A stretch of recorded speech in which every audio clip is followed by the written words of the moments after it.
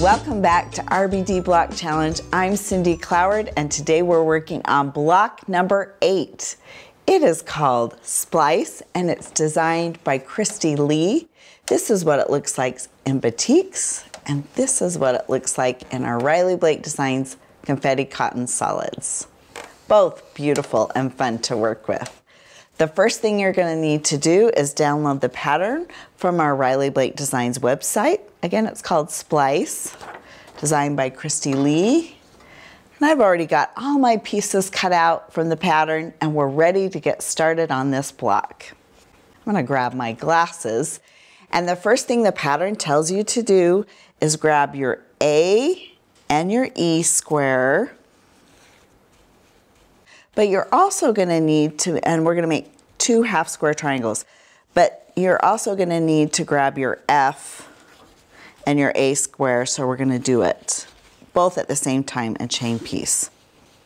If you don't have a Seam So Easy guide on your machine, you're going to need to mark corner to corner just with a marking tool, and that is going to, I'm going to just do one real fast. We've been doing it this whole time, but just in case you want to see it again, mark corner to corner, and that is going to be your guide. You're going to sew a 1/4 inch on each side. Put your squares together, right sides together. If you're working with a printed fabric, and let's sew our half square triangles. We've had a lot of half square triangles this go around. This sew along, they're always so fun and easy to make.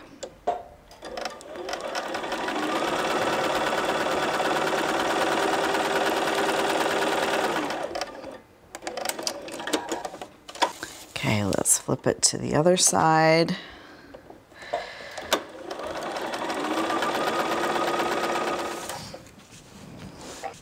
Right, let's clip our threads. Cut down the middle.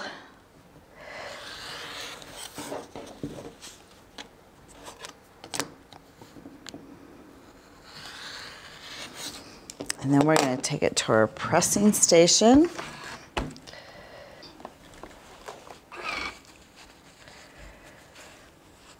Let's open this. Open up our half square triangles. Let them cool underneath our clappers, our clapper. And we need to trim those down to 3 inches. Since I don't have a trim it ruler that's exactly 3 inches, I'm going to just use this square ruler. And then I just put it in the corner of 3 inches. It's almost exactly 3 inches. There's not much to trim at all. I just need to do those dog ears, but I just want to make sure it's accurate.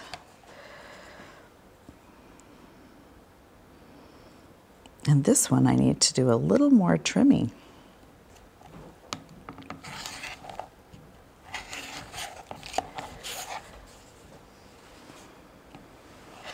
Okay, those are good to go.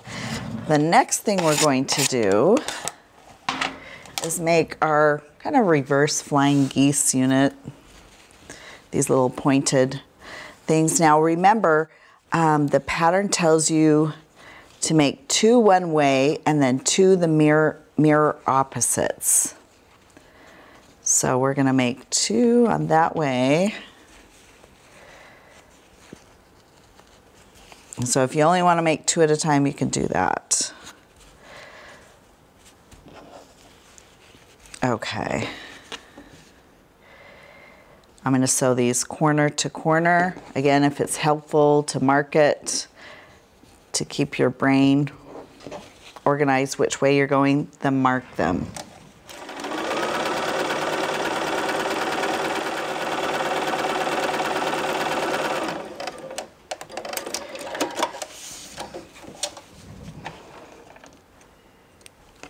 Okay, I'm going to trim those down. Oh, where is, oh, there it is over here. Can't miss this cherry red. alpha cutter, can you? I love red.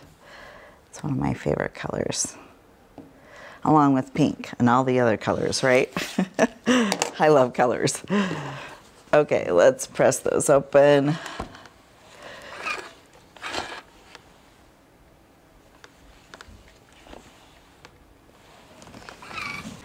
Okay, so those are going that direction. I'm going to finish up these two. Again, my brain doesn't work sometimes to do them all at once. So whatever works for you. I'm going to put that there, that there, and I'm going to sew corner to corner.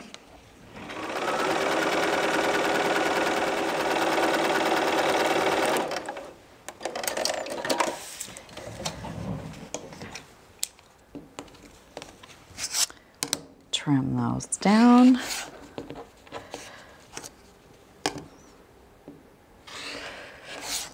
That was a fat seam, but that's all right.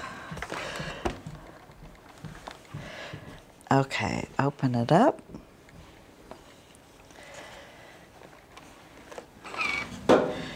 Those two are ready to go. Now, the next thing I'm going to do is one's opposite direction. So I put those up there to keep me honest.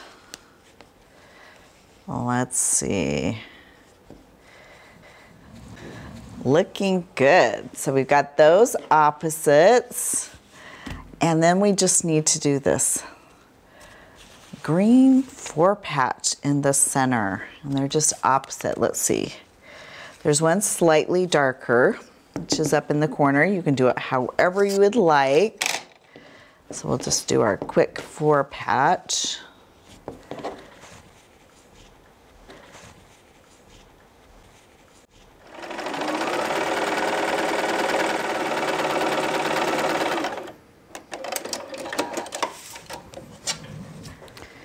Open them up. Make sure they're opposite. Let's finger press. Finger press. Nest our seams. Get our little birds to nest our seams. Never gets old, does it?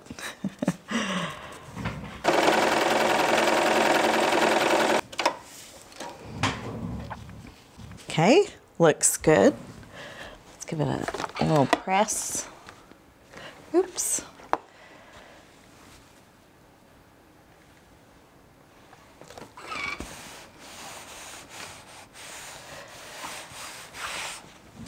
Okay, we've got our 4-patch. Now we're ready to lay out our quilt block. And I made myself a note, and I forgot to share it with you. Press your half square triangles to the white side. So I'm going to do that right now because I didn't do that before. And it's going to make a difference when you assemble your block. So I made a mental note, but I didn't write it down. So I forgot it until now. Okay, so we're pressing to the white side, which is normally opposite of what you do. Usually you press to the dark side.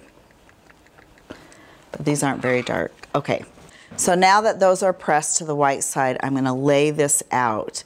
And the corners, the color flips in, opposite corners, like that.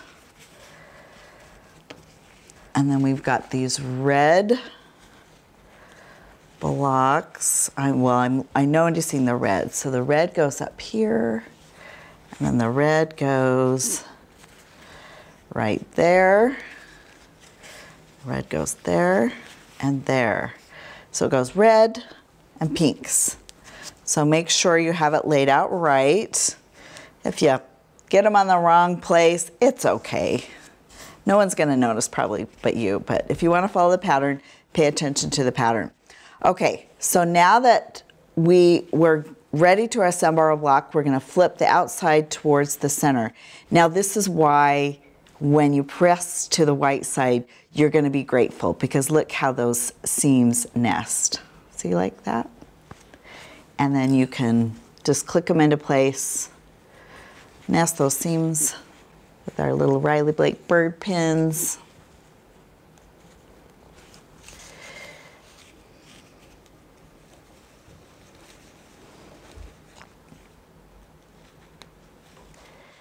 Okay, so let's take it over to our machine, our design boards.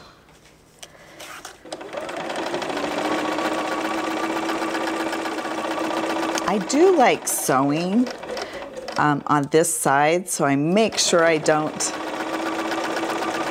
sew into my points. That's kind of a nice bonus of sewing on that side of the fabric and seeing your points.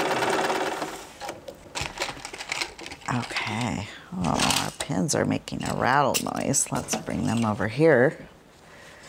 Let's open that up. Oh, that's looking great.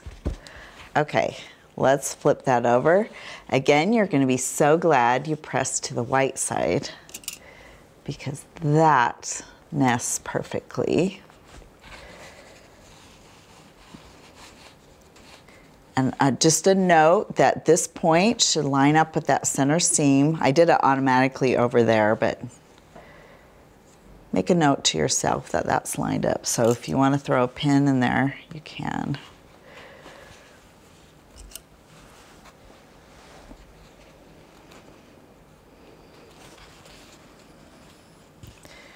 This last seam just clicks into place.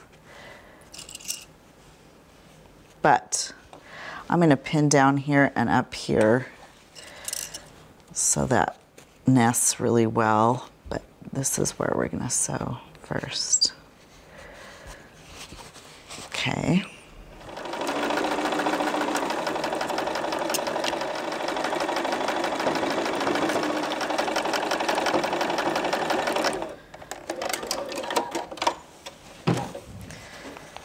Okay, let's open it up. Looking great. It does tell you to, on this, for your seams to go out. It's a little, gives you a little hint on that. And then your seams are going to go in on that side.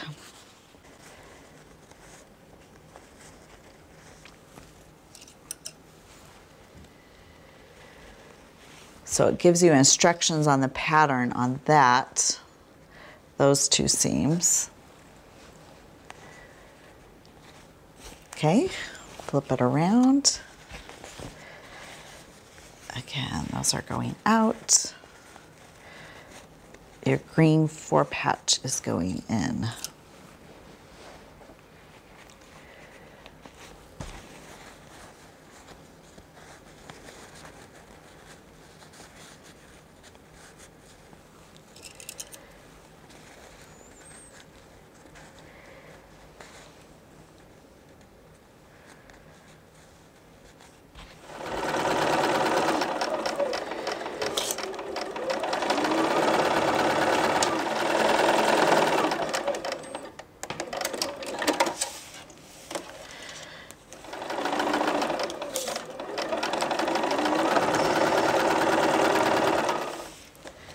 Okay, take a quick look, looking good.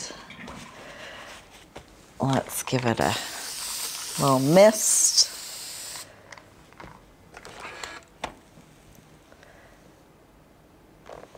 Oh, it's looking great. Let's open that up.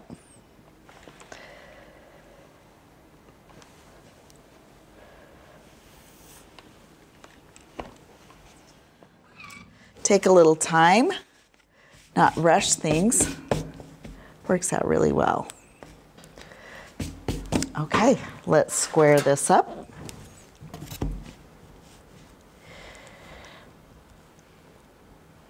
Okay, looks like we need to trim slightly.